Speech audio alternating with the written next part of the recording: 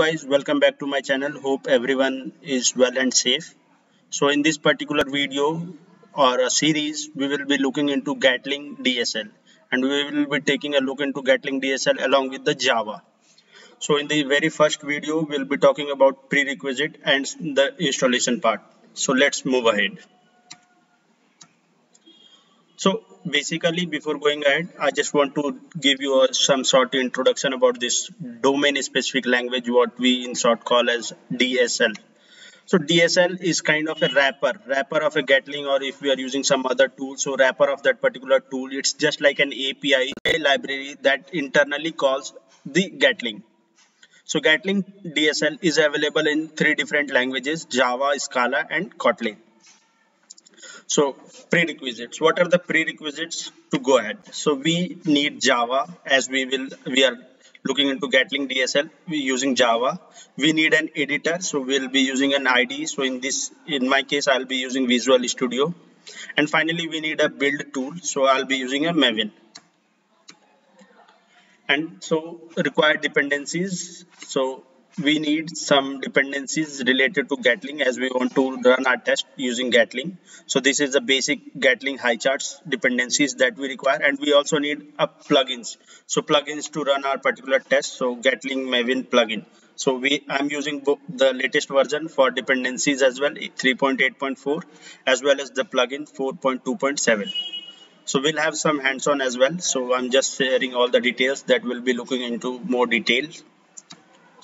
And finally, I have the most important question. So it's like, why we are using the DSL? What are the benefits of the DSLs?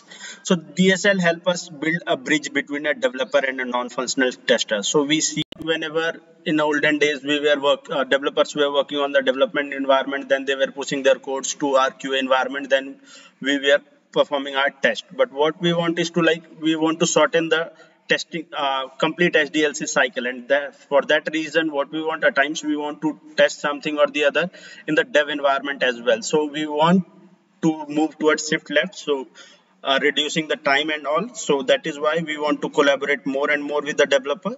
So it helps us building such what I can say bridge between developer and a tester. And the thing which I also talked about is the shift left. So yes, we want to test it as early as possible.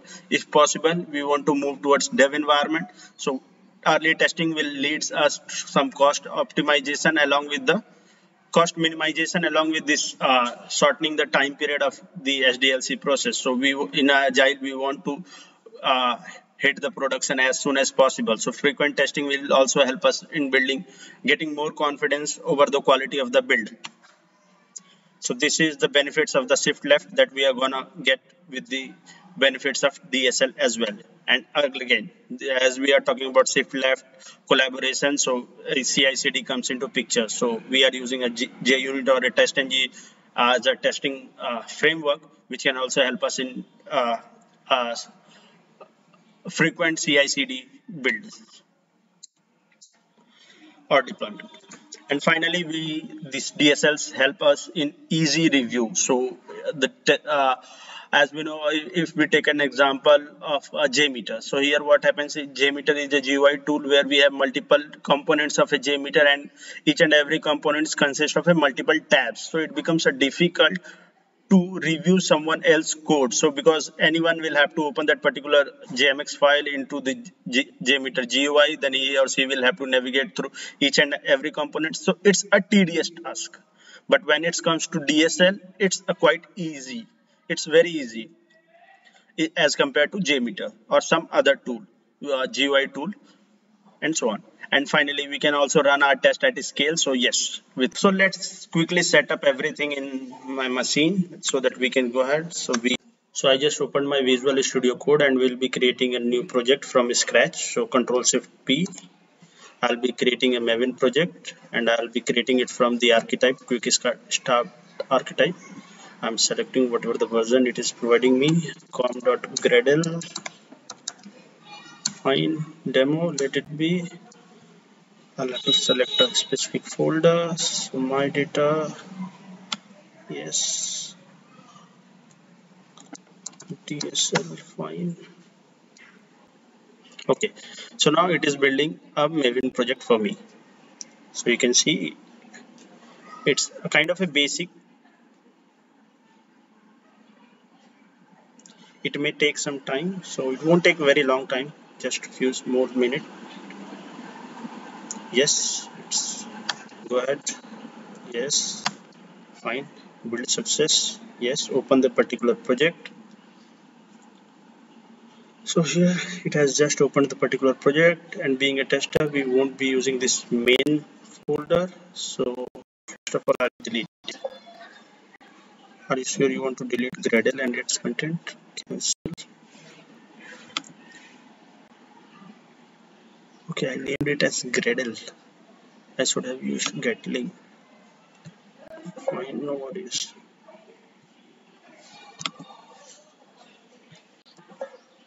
Yes. Okay. So now what we'll have to do, we'll have to add few of the dependencies as well as some plugins. So as we have seen in the PPT that we need a dependency, high chart dependency for Maven. So we'll quickly download it. Maven dependency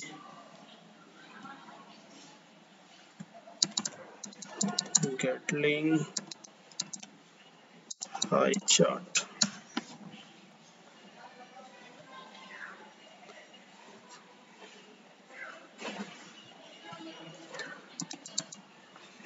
And we'll add it within dependency section. Fine. Control S always. And again, I'm using Java 16 in my machine, so I'll have to update it. Java 16. Fine. I also need a plugin details. So Maven Gatling plugin.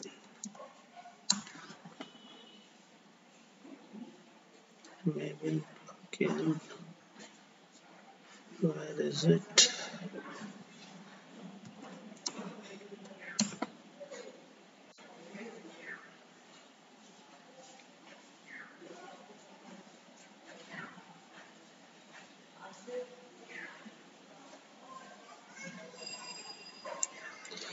Gatling Maven plugin. So yes, 4.2.7, the latest one. So I just copied it and I'll add it into plugins section.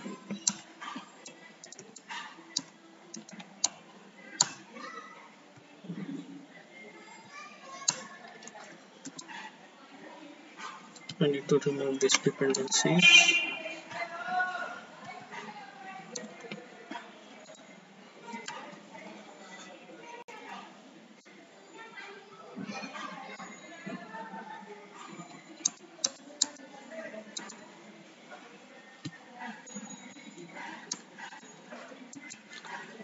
So yes, we are done with the video. So we have set up everything for our next video, and in the next video we will be looking into the some basic CRUD operations. So what we have done, we have just created a Maven project from scratch, and then we have updated this Java which is in my machine. So in my machine I have installed JDK 16. So I have updated it to JDK 16. I have also downloaded a dependency. So dependency for high chart, yes, Gatling high chart, and a plugin to run our test. Thank you for watching the video. For more videos on performance testing, keep watching my channel. Please like, share and subscribe.